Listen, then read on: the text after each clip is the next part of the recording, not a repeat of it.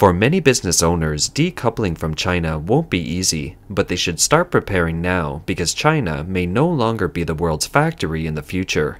The first signs of this have become evident by the end of 2022. Exports are one of the main drivers of China's economic growth. Lower exports are bound to affect foreign trade and the Chinese economy. An article published by China's official media, the Chinese National People's Congress magazine, in 2019, before the pandemic, estimated that foreign trade directly and indirectly drove the employment of around 180 million people, accounting for more than 20% of China's total employment. China's exports are now at a historic turning point. China Customs released its November statistics on December 7, 2022. In dollar terms, exports fell 8.7% year-over-year in November, the largest single monthly decline since February 2020 when imports fell 10.6%. In October 2022, China's exports fell 0.3% and imports fell 0.7% year-over-year, the worst since May 2020 for both exports and imports. Surveys of factory activity conducted by China's National Bureau of Statistics and Caixin.com in October found that data for export orders has shown a continuing downward trend, signaling that China's exports have fallen into a prolonged slump. As such, China's exports to major countries are experiencing a significant decline. Among the major export destinations for Chinese products, China's exports to the US in November 2022 amounted to US $40.8 billion, a drop of up to 25% compared to last November's exports of US $54.7 billion. On a year-over-year basis, China's exports to the US fell for the second consecutive month in November, down 14% compared to US $47 billion in October this year. Meanwhile, China's merchandise exports to the European Union in November this year amounted to US $44.8 billion, down 10.6% compared to US $50.1 billion in November last year. Among them, China's exports to Germany, the Netherlands, France, and Italy all fell year-on-year. In addition, in November this year, the value of China's exports to Japan, South Korea, and Taiwan fell by 5.6%, 12%, and 20% year-on-year respectively. According to a December 4th report by U.S. financial website CNBC, U.S. manufacturing orders in China fell 40%, which may have forced Chinese factories to start their Chinese New Year holidays 2 weeks early.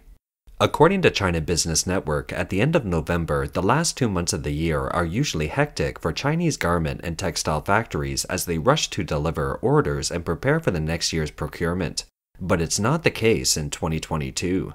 Many garment and textile factories are, to the contrary, preparing for an early holiday.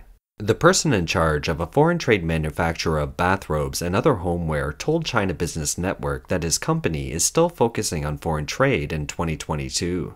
But next year, it plans to make a significant shift from foreign trade to domestic sales and become a domestic sales-oriented company. Our channel has reported many times on the situation of factories closing down and workers losing their jobs in China. This is a clip from an episode 2 months ago. Now so many machines are down, no foreign trade orders. You see only a little bit of sample garments. We just took a few pieces of garments to work on.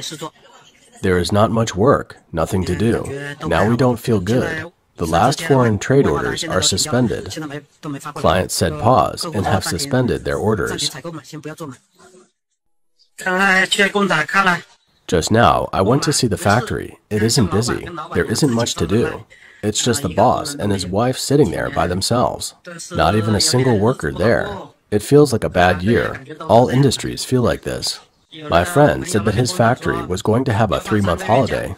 Alas, I really don't know what to do. I only have very little money to live on. So, what is causing the decline in China's exports? Is it only short-term? The most obvious reason is the impact of high inflation represented by rising food and energy prices due to the ongoing COVID-19 outbreak and the Russian-Ukrainian war. Central banks in several countries have raised interest rates to curb inflation, which has also curbed the people's demand. For example, the US was China's largest exporter in the first 11 months of the year. In the first 11 months of 2022, China's exports to the US totaled US $536 billion, exceeding US $518.4 billion to the EU and US $515 billion to ASEAN. U.S. retail and food services sales fell 0.6% in November, twice the expected decline and the largest drop of the year. The impact of weaker consumption in the U.S. would be very significant for Chinese exports. In addition, the U.S. Department of Commerce released its U.S. manufacturing and trade inventories data for October on December 15th. They were up 0.3% in October from September and up 16.5% from October last year. With the increased inventories, demand for imports will naturally fall back. A second important reason for the decline in China's exports is the extreme zero-COVID policies implemented by the CCP and repeated lockdowns in various parts of the country over the past 3 years. They have resulted in disruptions in transportation and supply chains. Occasionally, forced shutdowns or production cuts in factories have led to huge losses in China's manufacturing sector. In addition, the large pool of educated and skilled workers has been the backbone of China's role as the world's factory. However, according to the World Bank, China's labor force has been declining since 2020. On December 7, 2022, the CCP abruptly and without warning abandoned its 3-year zero-COVID policy in an attempt to stimulate the economy, only to be confronted with a massive outbreak and its extremely rapid spread. Neither the Chinese nor the outside world have any idea of the direction of the CCP's arbitrary policy. This is a high-speed rail from Beijing to Shanghai after lifting the restrictions. From here, it looks like there is nobody there. I have been riding the high-speed rail for a long time. Even during the peak of the epidemic, when things were at their worst, I have never seen such a dramatic scene. No one is there. The cars are empty. It's really shocking.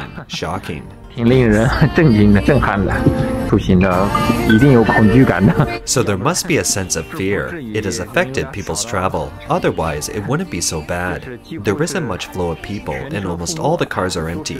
I am scared to go further. As you can see, it's all empty. This is the situation of the rail from Beijing to Shanghai. The third reason why China's position as a world factory is unstable in the long run is that the perception of China in the West, led by the US, is changing, and various governments are making strategic adjustments. For over a century, this council has been one of the most important venues for discussing the critical foreign policy issues facing our nation and the world, and it is a pleasure and an honor to be here with you today. On December 19, 2022, U.S. Trade Representative Katherine Tai told a forum at the Council on Foreign Relations, a U.S. think tank, that the Biden administration would continue to press Beijing on state-centered and non-market trade practices. Speaking about Beijing's trade policies, Tai said, "The loss of jobs, income, and manufacturing capabilities that accompanied a surge in low-price imports from China has been real and devastating. For too long, the PRC's unfair policies and practices undercut American prosperity, suppressed labor rights, and weakened environmental standards."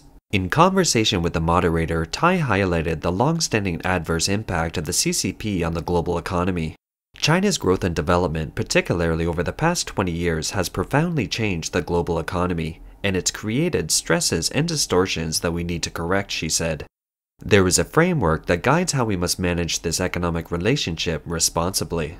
Tai said Washington will recalibrate its trade policy with China to protect the interests of American workers, businesses, farmers, and producers. She added, "With China, we need a new playbook that meets our interests. The U.S. is looking for more options through the Indo-Pacific Economic Framework to gain economic resilience in a region where supply chains are closely integrated with the Chinese economy." The outlook for China's foreign exports is becoming increasingly bleak. The U.S. is seeing a decline in demand on the one hand and a return of U.S. manufacturing and a conscious shift of orders to countries other than China on the other. And this is not only the attitude of the U.S. With a decline in demand for Chinese orders, the U.S. has instead boosted imports of European goods.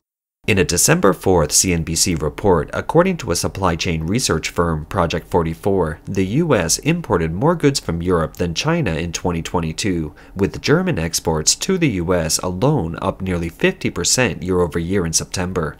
In the first 9 months of 2022, Germany's mechanical engineering industry boosted exports to the US by nearly 20% year-over-year.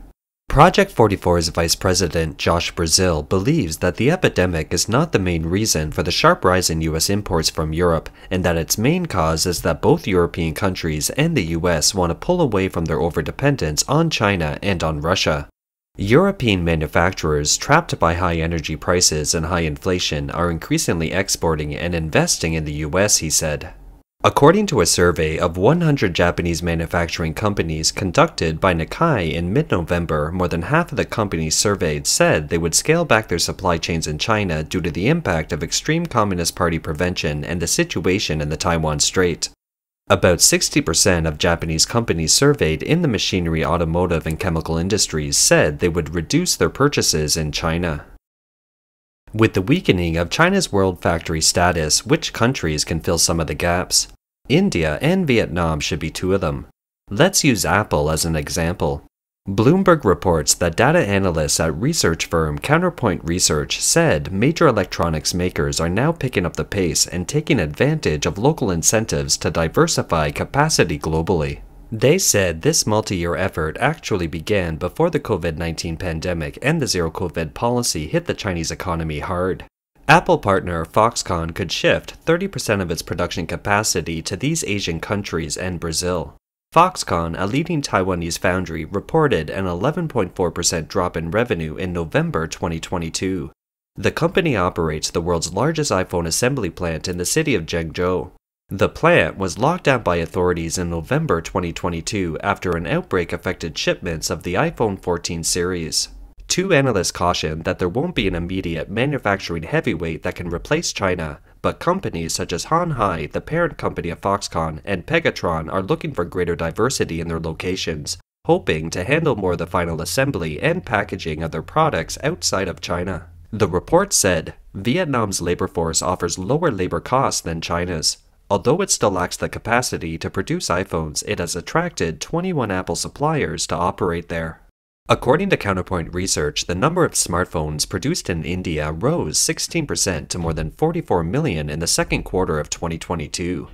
Apple is making the iPhone more modular, making production transferable across facilities. This suggests that the company is doing its best to reduce its reliance on individual assembly plants or senior assembly employees. Two analysts also said that the iPhone 14 and iPhone 14 Plus have become significantly less difficult to produce. This also makes it possible for the Indian factory to produce the iPhone 14 almost simultaneously with the Chinese factory. The Wall Street Journal published a report in October 2022 that explored the difficulty and the inevitability of uncoupling from China. The report tells the story of Jacob Rothman, a 49-year-old American businessman who owns a manufacturing company in China. The U.S. entrepreneur said that with a supply chain built over 30 years as sophisticated as a Swiss watch, disconnecting from the world's second-largest economy would be a long, difficult, and costly process. Sites outside of China have their disadvantages. Cambodia and Vietnam have much smaller production capacities and populations. Vietnam's factories are already very crowded, with limited space available. Turkey's high-tech factories are glamorous but plagued by rampant inflation, which complicates cost and pricing management. India has great potential but needs to improve its infrastructure, such as better roads. Arguably, no other country can compete with the sheer size and maturity of China's infrastructure to bring together the right factories, people, equipment, and raw material supplies. But the uncoupling of foreign companies from China will eventually begin to take place, little by little. As trade tensions escalated during the Trump administration, a number of manufacturing companies, including Crocs shoes, Yeti beer coolers, Roomba vacuum cleaners, and GoPro camera makers, moved production lines away from China. New York perfume seller Interparfums Incorporated decided to move its operations back to the U.S. after production at its Shanghai plant was disrupted during the new coronavirus outbreak. Rothman said he doesn't want to leave the country, having lived in China for 20 years, but if he has to, he will have to leave. The top brass of the CCP is clearly feeling the threat of China's shaky position as the world's factory. Regional governments are also anxious and are holding various trade shows at the risk of an epidemic outbreak. This is the International Tropical Agricultural Products Winter Trade Fair held in Hainan Province from December 15th to 18th, 2022. Through this fair, we can better enhance the popularity and brand influence of Hainan's high-quality agricultural products and promote better accessibility of Hainan's agricultural products to both domestic and overseas markets. By doing so, we can help promote industry exchanges, expand sales channels for agricultural products, and enable Hainan's agriculture to achieve high-quality development. Faced with a sharp decline in foreign trade orders, a number of China's major export provinces or cities have been instructed by the local government to organize massive foreign trade enterprises to charter flights to exhibit and visit foreign countries to grab orders and markets. This is the first time since the outbreak of the epidemic in 2020 that a large number of foreign trade missions have been organized by officials to go abroad. For example, the Guangdong provincial government and the municipal governments of Foshan, Guangzhou, and Shenzhen have organized from the end of October to Asian, Europe, and Southeast Asian countries to grab orders. The cost of chartered flights to exhibitors abroad is subsidized, and Shenzhen subsidizes up to 80% of the round-trip airfare. In December, Zhejiang Province dispatched a single-order snatching mission to Germany and France and subsequently plans to organize more than 10,000 enterprises to participate in economic and trade activities abroad. The manufacturing town of Suzhou, Jiangsu Province, organized a delegation to France and Germany in December 2022. Nanjing has organized hundreds of enterprises to visit abroad since September 2022. Providing airfare subsidies in addition to expediting services for business groups for overseas trips and other incentives. Sichuan Province issued a document in October to enterprises to use internationally renowned exhibitions and other activities to obtain orders. The province organized 31 foreign trade enterprises to Europe in December to snatch orders.